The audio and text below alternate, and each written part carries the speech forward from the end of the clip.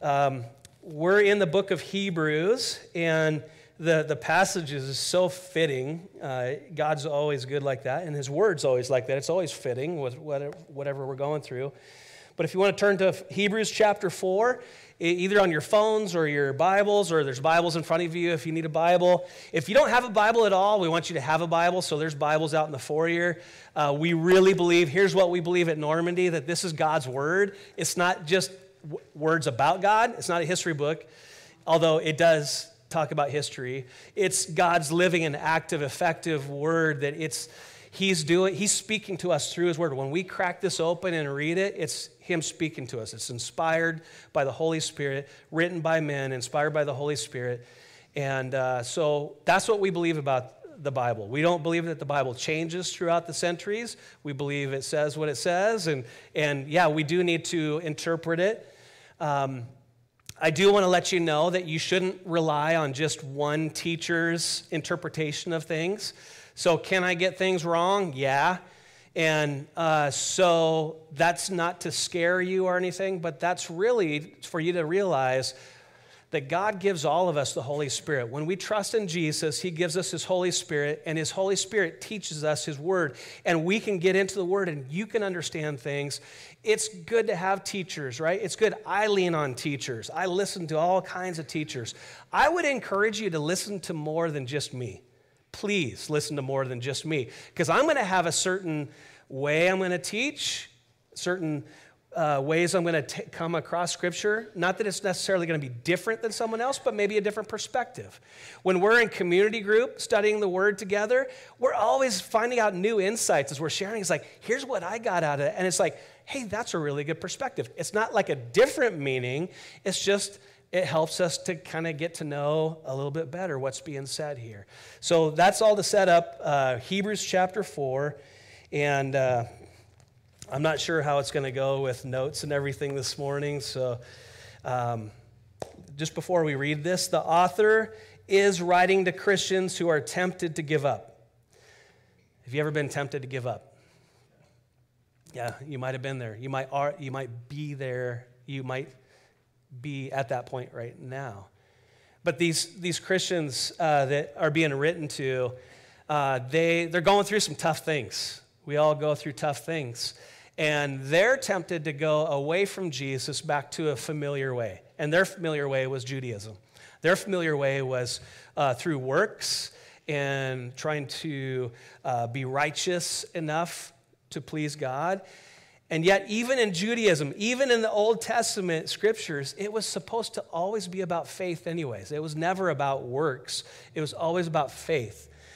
Now, in the New Testament, we have Jesus Christ. Our faith, our trust is in Jesus Christ. And the writer throughout the book of Hebrews is going to say, Jesus is better.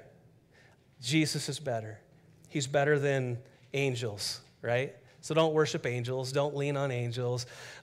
He's better than Moses. So these guys were tempted to go back to Moses, go back to the law. He's better than the law. He's better than sacrifices. We're going to look at next week. He's better than the priests and the priesthood. He is the final priest. And really when it comes down to it, as we go through this whole book, we realize, and you probably know this already, if not, it's just going to get pounded into us, Jesus is better than anything. He's better than your job. He's better than your spouse. He's better than your house. He's better than your car. He's better than your 401k. He's better than anything that you have. Everything else can let you down. Everything else can fall out. Jesus will always remain faithful. And he's better because he's God. And so that's what the writer is encouraging, not only these original hearers, but the Holy Spirit speaking to us through His Word today to encourage us not to go beyond Jesus. Don't go for something other than Jesus. Let's read Hebrews chapter 4, 1 through 13. Therefore, while the promise of entering His rest still stands, let us fear lest any of you should seem to have failed to reach it. For good news came to us just as to them, but the message they heard did not benefit them because they were not united by faith with those who listened. For we who have believed enter that rest, as he has said, as I swore in my wrath, they shall not enter my rest, although his works were finished from the foundation of the world. For he has somewhere spoken of the seventh day in this way, and God rested on the seventh day from all his works. And again, in this passage, he said, they shall never enter my rest. Since, therefore, it remains for some to enter it, and those who formerly received the good news failed to enter because of disobedience, again, he appoints a certain day. What day? Today. Today. Most important day of your life. Today. Saying through David so long afterward in the words already quoted, today, if you hear his voice, do not harden your hearts. For if Joshua had given them rest, God would have spoken of another day later on. So then, there remains a Sabbath rest for the people of God. For whoever has entered God's rest has also rested from his works as God did from his. Let us therefore strive to enter that rest so that no one may fall by the same sort of disobedience. For the word of God is living and active and sharper than any two-edged sword, piercing to the division of soul and spirit, of joints and marrow, and discerning the thoughts and intentions of the heart. And no creature is hidden from his sight, but all are naked and exposed to the eyes of him to whom we must give account. So isn't that a powerful passage? I'm going to take this off right now. I think you know who I am. It just keeps distracting me. It's falling off. But I want to talk about two things. It's, what is this rest? What is this rest? Because it's kind of confusing. He's using it in several different ways. And then how do we enter that rest? Just two things I want us to focus on. What is this rest, and how do we enter that rest? So the promise of rest is given throughout the book of Hebrews. In fact, it's the most promised thing in the book of Hebrews. And in this passage, it's used in three ways. So first of all, it's talked about with God, right? Its essence is found in God. It's called God's rest. God created the world in 6 days. On the seventh day, he rested. Was he tired? Was he worn out? Was he going, whew, that was a lot of work. I need to kick up my feet and just take a load off, kick up on the sofa and watch a game. It wasn't that kind of rest, right? When God completed everything, what did he say? It is good. And then he rested. It is good. In fact, after he made man and woman, he says, that's very good. So that's pretty cool that he said that about us. But he said over all his creation, he says, this is good. So there's something foundational about rest. We really need to find our foundations in everything in the faith in God, right? Go look and what is, Genesis is a very good place to look at our foundations, right? So our foundations on creation, our foundations on marriage, our foundations on what it means to be a person, what it means to be a man or a woman. Go back to our foundations, go back to our creation, go back to how God intended. Well, God intended for everything to be good. All of creation. I want to ask you something. Does it feel like all creation is good? Not anymore. There is an aspect to it being still, doesn't it? Isn't there? It's like, if he created it, it's good. But the effects that we see, are they good? When we see fires, when we see shootings in schools, when we see, traumatic things happen throughout the world, what we're going through with Bonnie, people are going through every day around the world, right? And after a while, we get tired, don't we? We just get so tired of, Lord, what else? What else are we going to go through? Some of you are there right now where you're just so burdened because so many things are going on. And you're going, God, where are you? God, where's your rest? God, where's your perfection? You created everything good. And as John said, not anymore. It was, but it isn't because it's tarnished. His creation's tarnished. It's broken because of sin, because of Adam and Eve's sin and our sin. It affects all of creation. It isn't just us. Did you know that we're not supposed to have funerals? Did you know that we're not supposed to die? That isn't, when people say, it's just a natural part of life. No, it's not.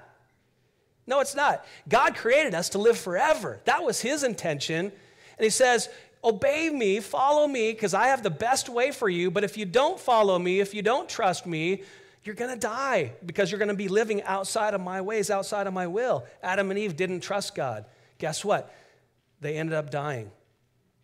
Physically, but also spiritually. Physically, we're separated from, our soul is separated from our body. Spiritually, we're separated from God. And that separation is forever.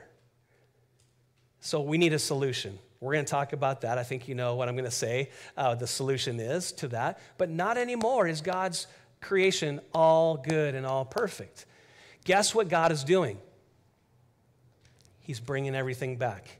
He's not just one day going to do it. He is currently bringing all things and restoring. How many of you can testify to God's restoration in your life or your family's life? Anybody? So you go, I got a testimony I can tell you. I'll tell you how he's restored things in my life. I can tell you how he restored things in my family's life. I can tell you how he broke me away from slavery to addiction. I can tell you how he broke me away from this, whatever brokenness. God is restoring things. It isn't that one day he's going to do it. He is doing it. It's not complete yet. So God's, first of all, rest is found, its very essence is found in God. God rested in that he created all things good, and he looks back on his creation and says, that's good.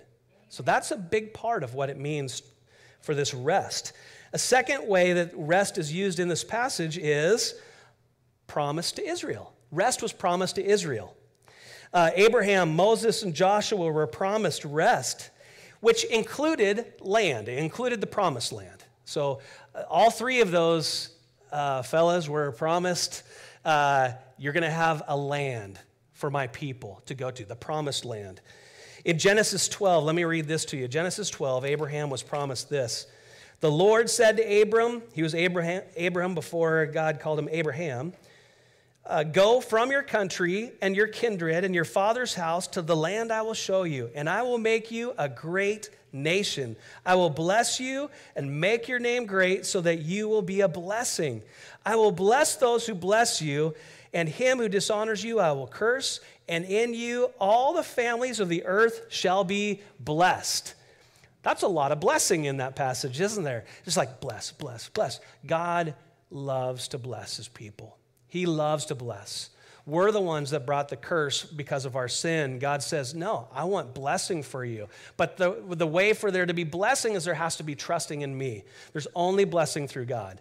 There isn't trying to find blessing through some other ways. Some of you are trying to find other ways than God. It's like, I don't know if I want to trust God. I want to trust other ways. Or as I heard just recently, someone saying, I don't know if it's so narrow as Jesus. I think all the religions are kind of teaching the same thing. They aren't.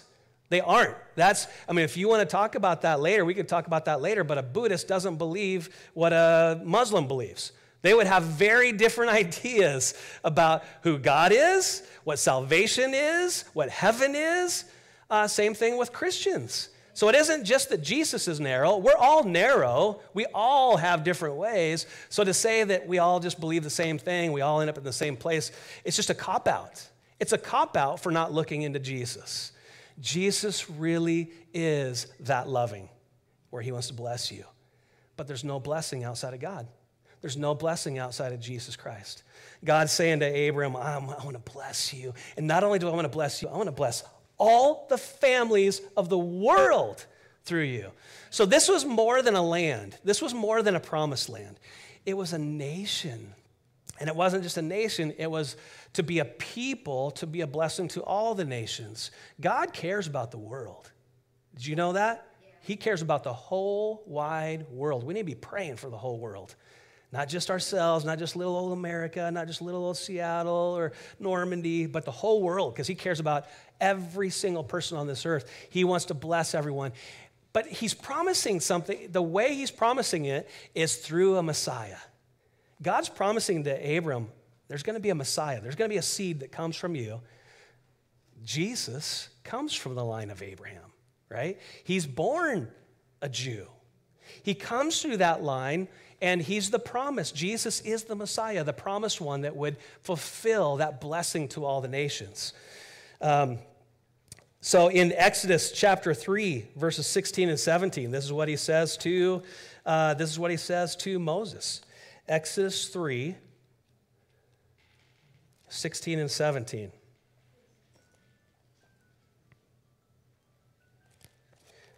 Okay, 16 is, go and gather the elders of Israel together and say to them, the Lord, the God of your fathers, the God of Abraham, of Isaac, of Jacob, has appeared to me, saying, I have observed you and what has been done to you in Egypt. And I promise that I will bring you up out of the affliction of Egypt to the land of the Canaanites, the Hittites, the Amorites, the Perizzites, the Hivites, the Jebusites, a land flowing with milk and honey. So he's promising even Moses in the burning bush, right? He's promising, hey, I want to take these people out of being slaves in Egypt to this rest, to this promised land, and to a rest that I have for you. 40 years later, the promise is given to Joshua. Joshua 1. Let me read this to you out of Joshua. This is really important. And I need you to see, this is what I really want you to see each week as we're looking through Hebrews. The Old Testament and the New Testament are unified. It is part of one book. They are different covenants, Old Testament, New Testament, but it isn't like God messed up on the first covenant and gave us a second covenant. The old covenant was all about the new covenant. We need to see the new covenant. We need to see Jesus in all these passages. In Joshua chapter 1, it says, every place that the sole of your foot will tread upon, I have given you, just as I promised Moses. So Moses couldn't go into the promised land because he didn't trust God. So trusting God's a big deal, right? God takes that very seriously. Moses couldn't go into the promised land, but he let Joshua lead God's people into the promised land. He says, from the wilderness and this Lebanon, as far as the great river, the river Euphrates, all the land of the Hittites to the great sea toward the going down of the sun shall be your territory. No man shall be able to stand before you all the days of your life. Just as I was with Moses, so I will be with you. I will not leave you or forsake you. Be strong and courageous, for you shall cause the people to inherit the land that I swore to their fathers to give them. Only be strong and very courageous, being careful to do according to all the law that Moses my servant commanded you. Do not turn from it to the right hand or to the left, that you may have good success wherever you go. I love that. Don't turn to the left or to the right. We can learn a lot from that, can't we? It's like God has a way. Don't look to the left or the right. Don't try to find a shortcut. Please don't take shortcuts around God's ways. You're going to find very difficult times ahead when you try to take shortcuts or saying, hey, I know a way. I know a way. Our way is broken. Our way is broken. Hey, guys, good to see you. Good to have you here. So it was a land that was promised to them, but it was more than a land. That rest was more than a land. It was a promise to be a people. It was a promise for the coming Messiah. The faithful knew it was much more than land. Even the people of the Old Testament knew it was more than land. So in Hebrews, if you're in Hebrews, just go off several pages to the right to Hebrews chapter 11. We're going to deal with this in a few months. Hebrews 11, verse 8 says, by faith, Abraham obeyed when he was called to go out of the place that he was to receive an inheritance. And he went out not knowing where he was going. By faith, he went to live in the land of promise, as in a foreign land, living in tents with Isaac and Jacob, heirs with him of the same promise. For he was looking forward to the city that had its foundations, with the designer and builder is God. So he's looking for something, it sounds like, more than just this land. By faith, Sarah herself received power to conceive, even when she was past the age, since she considered him faithful who had promised. Therefore, from one man, and him as good as dead, were both descendants, as many as the stars of the heavens, as many as innumerable grains of sand of the seashore. These all died in faith, not having received the things promised, but having seen them and greeted them from afar, and having acknowledged that they were strangers and exiles on the earth. For people who speak thus make it clear that they are seeking a homeland. If they had been thinking of that land from which they had gone out, they would have had opportunity to return. But as it is, they desire a better country, that is, a heavenly one. Therefore, God is not ashamed to be called their God, for he has prepared for them a city. See, for them, it was God has something bigger than just a land, something bigger than just a place for us to build a city, right? A temporary city that we're going to live in until we die. It was much more than that. The promise of rest was much more than land. The faithful knew it. They desired a better country, that is a heavenly one. So another way that rest is used, so first of all, it's used as God is the founder of that rest. It's also promised in the Old Testament to Israel, but it's also promised to us. In this passage, we see that promise is promised to us, to you and me. This rest isn't just about Israel. It's not just about a land. It's about us. Look at Hebrews chapter 4, verse 2. It's in our passage. For good news came to us just as to them, but the message they heard did not benefit them because they were not united by faith with those who listened. So, good news came to them. Good news comes to us. Good news to them, hey, there's rest coming. Good news to us, there's rest coming. Did they trust? The majority didn't trust. So many of them did not trust in the rest that God had for them. They didn't believe. They didn't believe. That's what we saw at the end of our passage last week, isn't it? Look at the end of the passage, verses 18 and 19. To whom did he swear that he would not enter their rest, but those who were disobedient? So we see that they were unable to enter because of unbelief. So this rest that we're going to talk about that God has for us, the way we have that rest is through belief. That's how we have that rest. They didn't inherit because they didn't believe. God promised them rest, but they didn't receive it. In verse 1, this promise of entering his rest still stands, it says. This rest is available to us. Verse 6, since therefore it remains for some to enter it, right? So it's still available for us. Verse 11 says, let us therefore strive to enter that rest. That's for you and me. Normandy Christian Church, North Hill Christian Church, guests, everyone here, strive to enter the rest he has for you. He has a rest for you. He's a good God. He wants to bless you. Although some failed to enter, we can still enter. So this rest for us, there's a present part of the rest that it talks about and a future. See how it's pretty involved here when he talks about rest. There's a present part of the rest and there's a future part of that rest. The present part is rest that we have right now. What rest does Jesus give you right now when you trust in him? Not for future, but for right now. What does he offer you? Peace that passes all understanding. What else does he offer you right now? Hope. Joy. What's that? Being able to live. In fact, have an abundant life, right? I'm going to give you real life. What else does he offer you right now? This is the rest that we can have right now in Jesus Christ. Love. Understand, you are loved right now, not someday in the future. You are loved. But you don't know all the things. Oh, yes, I know all the things you've done and said and everything. I love you. Isn't that great? Sometimes we're afraid to tell people what we've done or what we've said. It's like, oh, man, if you knew everything, you wouldn't like to be my friend. God knows everything about us, and he still loves us. He knows everything. He knows the parts about you that you try to forget. He goes, remember that? I love you. I love you. Yeah, what else? Mercy, much mercy. I love that. Mercy and grace. Forgiveness of sins, right? Right now, we can receive forgiveness of sins, not sometime in the future.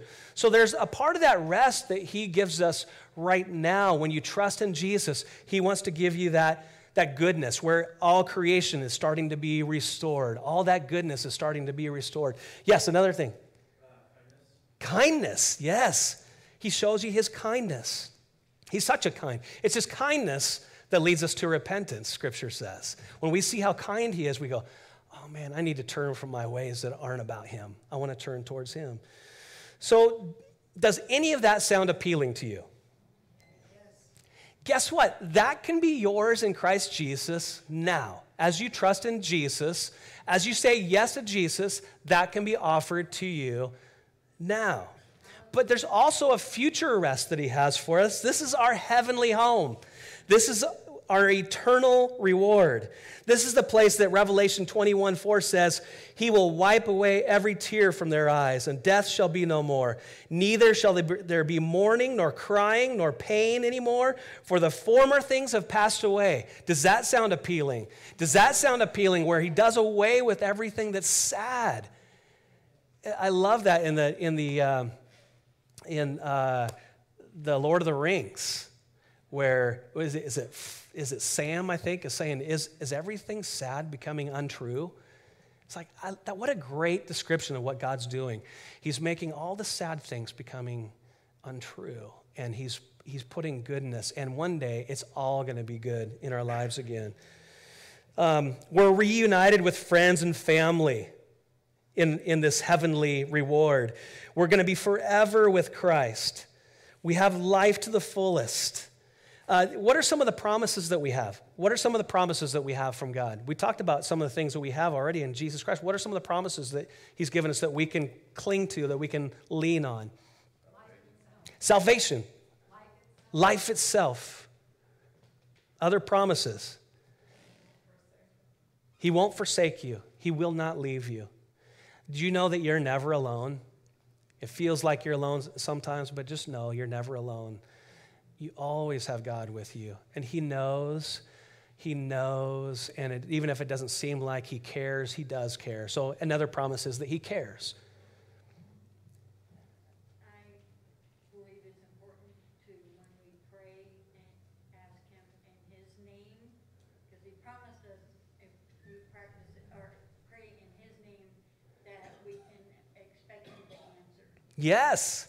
There's some pretty bold prayers that he tells us to pray. Pray in my name and you will receive it. It's like, well, it must not really receive because I haven't received everything I've prayed for.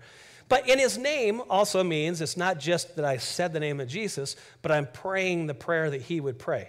I'm praying the kind of prayer that he would want me to pray. So not, God, you haven't given me that Lamborghini yet. I'm just waiting in your name. I'm praying for that Lamborghini, right? It's not about that, but be bold in praying his will in people's lives. Do you think God wants to save people? Does he think God wants to heal people? We do believe in the miraculous. We do believe. So I told you about, did I tell you, I don't know if did I tell you about Kelsey's tumor? Yeah. Can he heal that tumor? Yes. Will he? We don't know. That's not promised. But can he? Absolutely. Some of you are testimonies. You're a testimony to that, of God's healing work in your body, and God healed you from a very dangerous aneurysm, and we're still praying for your walking miracle, and some of you are those walking miracles. You've had cancer totally removed, and it's like God did that. It's just like there's testimony after testimony. We don't know why he does and why he doesn't in certain circumstances, but there's promises we can count on, like power to live for him. Right? You don't have to hang your head going, oh man, I just can't live a Christian life. It's not. No, he's given you the Holy Spirit. He's given you the ability to say no to sin. He's given you the ability to say yes to him. So don't hang your head, hold your head up, and walk after him. He's given you that promise. He's given you the promise of the Holy Spirit. You have the Holy Spirit with you wherever you go if you're a Christian. He will work in all things. That's something we don't tend to think of sometimes. He doesn't say he's going to work good in all things, but he's going to work for the good. So not everything's good, right? What Bonnie's family's going through right now, it's not good. But will he work good through it? Yes. He will. He's always working in things. He's working in everything in our lives. And it's a promise of his. He doesn't just throw up his hands, saying, I can't do this. He gives you wisdom and truth. When you call out on him for wisdom, do you need wisdom for something? why don't we pray to God first instead of trying to rack our brains like, oh, what am I going to do with this? And we talk with people and we go, man, we'll flip a coin or we'll just, oh, what should I do with this? And it's like God's going, hello. Ask for wisdom. I love to give wisdom. I love to pour out wisdom. I'm reading through Proverbs right now. If you're reading the scriptures, actually we're going to be done with it this week, but in Proverbs, if you're reading the daily scriptures, we're in Proverbs, and Proverbs is all about wisdom. And God loves us to seek after wisdom, and he loves to pour out his wisdom to us, but we so many times don't seek wisdom from him. We try to figure out things on our own. So all these things, do all those things sound good? Does eternal life sound good? Does reward for faithfulness sound good? Does power to live, does all that sound good? So why don't we trust God? Why don't we just go, you only have blessing for me. You only care about the best for me. Why don't I trust you? So how do we get that rest? We talked about what that rest is, but how do we get it? Well, first of all, we need to take these words here seriously in verse 1 of chapter 4. Therefore, while the promise of entering his rest still stands, let us fear, lest any of you should seem to have failed to reach it.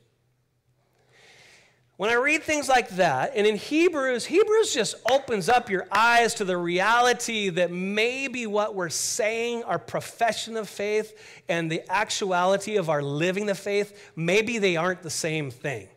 And Hebrews is really good at saying, hello, instead of you just saying you're a Christian, why don't you actually trust in Jesus? Why don't you actually put your money where your mouth is? We can say we're a Christian all we want and still go to hell. Do you understand that? We could have the Christian bumper sticker. We could have the Christian shirt. We could raise our hands during worship and still not be saved. The writer of Hebrews is saying, make very sure that you're trusting in Jesus. He's not saying, and this is where we can get this twisted, he's not saying, work really hard at being righteous. Work really hard at trying to be approved by God. That ain't going to happen. You can't be good enough to be approved by God. God already approves of you in Jesus. Amen. So we trust. Oh, we didn't turn that light. I want that. I want some light on that cross. We need some light on the cross. So it's because of what Jesus Christ did for us on the cross that we can. So it isn't a fear that, oh, I hope what Jesus did on the cross was good enough. The fear is that I wouldn't trust him. The fear is that I would just go on with my life like, oh, yeah, I'm a Christian. You go to church? Nah, I don't really go to church. I'm not into organized. I go, come to Normandy. We're not all that organized. Come on. It's just, we just love Jesus. We love to follow Jesus. And it's like, it really isn't about a program, is it? It isn't about a service. It isn't. But God's people love to get together to worship. Why wouldn't you come to church on Sunday? It's like, I got a choice to worship the King of Kings and the Lord of Lords, to be a support to someone else, or I got the choice of sleeping in my bed. It's like, hello, no-brainer. It's like Jesus is way better than REMs, right? Jesus is way better than football. Yes. Hello, that's coming up, right? If you're tempted to go, okay, church is good until it comes to be fall. Then we're in trouble here. No, you might be in trouble. Because you need to fear. I'm not saying because you watch football you're not going to heaven. I'm just saying it might lead you to not trust in him. Trust in him. I'm preaching this to me too. There's things that we all wake up. We wake up in the morning already bent towards not trusting in Jesus. We're thinking about all the things we need to do. We're thinking about all the things that we need to try to take care of, the things that we need to trust in, or the things that we love. We're distracted from getting into this. And from the very get-go, we got to surrender our life to Jesus. Every one of us, every day, surrender your life to Jesus. Trust in him to enter your rest. Your rest depends on your trust in him. Your rest doesn't depend on how well you live the Christian life. It doesn't depend on, it just depends on how faithful are you to Jesus, keeping your trust in Jesus. So we're told to hear God's voice, right? Today, if you hear his voice, listen. We're told to fear God. We need to have a respect and reverence and awe of God. And in verse 11, it says we're to strive. So hear God's voice. We need to understand that that is God's voice. I'm going to respect it. This isn't just, the Bible, that's pretty cool. So is the sports section. No. This is God's word. Man, I want to daily get into this. I want to daily see what he has for me. It's living and active. We're going to get into that. And then strive. That striving, anybody have a different word for that in verse 11, your translation? Let us therefore strive. Anybody else have a different thing in your version? Verse 11. Make every effort. I love that. Make every effort. Strive. What else? Anybody else? You could also say, hurry or be zealous. Be focused. Have a focused attention to a task, right? So strive to enter. The work for us is to believe what Jesus has already done on the cross. That's the work for us. Jesus said in John 6:29, he says, the work of God is that you believe in him who he sent. That's the work. The work is to believe in him. The work is to trust the gospel. The work is believe that he paid it all on the cross, that you don't pay anything for your salvation. You don't add anything to his righteousness. There's no super Christians here, right? The pastor isn't more saved than any of the congregation members, that we're all righteous because of Jesus, and we're all unrighteous without Jesus. We're all saved in Jesus. We're all unsaved outside of Jesus. We have rest in Jesus. We don't have rest. And that's talking about now and forever. We don't have rest without Jesus. We don't work for it. Jesus worked for it. In fact, on the cross, what did he say? It is finished. He did everything on the cross for us. He did everything. He lived the perfect life for us, the life that we should have lived. And then he died the death for us, the death that we deserved, so that we can have his righteousness. So now, these final two verses, that might have sounded familiar when we said the word of God is living and active, sharp. Anybody ever memorize it? That's a great memory verse, by the way. Can God's promises be trusted?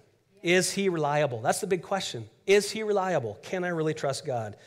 And in verse 12 and verse 13, let me just read this again as we get ready to close. The word of God, by the way, it's not just this book, right? The word of God is Jesus, too. Jesus is the very word of God. So the word of God, he's the revelation of God. This is the revelation of God. This is the written word of God. The word of God is living and active, sharper than any two-edged sword, piercing to the division of soul and spirit, of joints and marrow, of discerning of thoughts and intentions of the heart. And no creature is hidden from his sight, but all are naked and exposed to the eyes of him who must give an account. Everyone will be held accountable to God. Everyone. What are you going to do with it? What are you going to do with the fact that you are held accountable before God?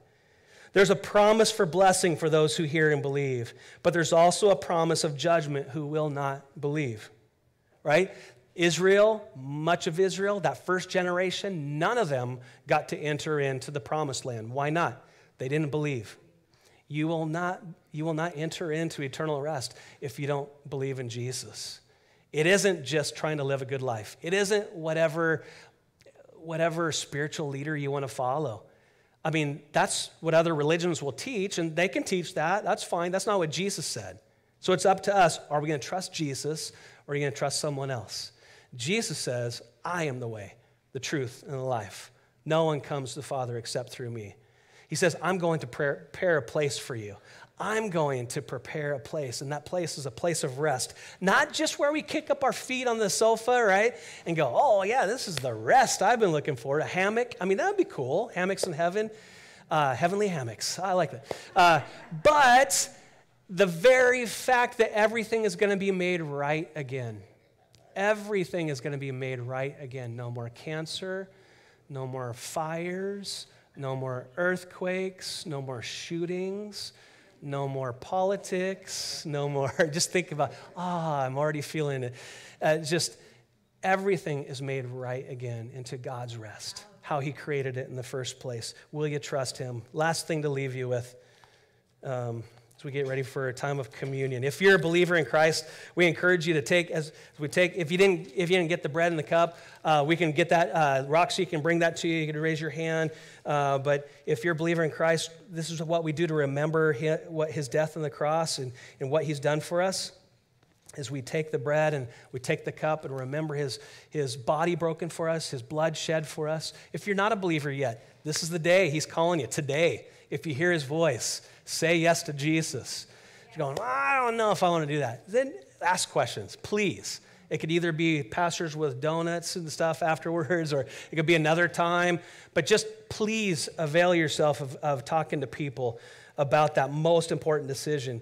Matthew 11:28 says, Jesus says, "Come to me, all who labor and are heavy laden, and I will give you rest. Take my yoke upon you and learn from me, for I am gentle and lowly in heart, and you will find rest for your souls." Where is rest found? It's found in Jesus. Jesus is saying, come to me. Your world is spinning around. Your lives are being turned upside down. You are so weary from life, from what's going on. Trust in me. I've got rest for you, not just for today, but also for today, but for eternal life. Let's pray. Oh God, we can't wait for what you have in store for us. We can't wait for that new heavens and a new earth where you restore everything. God, we can't wait till there's no more sin and no more mourning and crying and death and disease. God, we can't wait for that. But God, right now, we just pray for your help and for your rest to get through what we are going through today. God, we pray that you give us the strength. We know that it's a promise of yours. You're going to give us the strength to get through it. You're going to give us the strength to believe. God, we believe. Help us in our unbelief. Help us where we aren't believing you. Help us to trust that you really are that good, that you really are that forgiving, that you really are that awesome and fearful, that you really do care about us. You're that kind. You're that merciful. God, help us to trust you. I pray, God, for anyone today that's making that decision to trust you right now, God, that they would just say yes to you right now where they are. They would trust in you, that today would be the day of salvation for them. God, thank you for caring about each one of us. It's in Jesus' name we pray. Amen.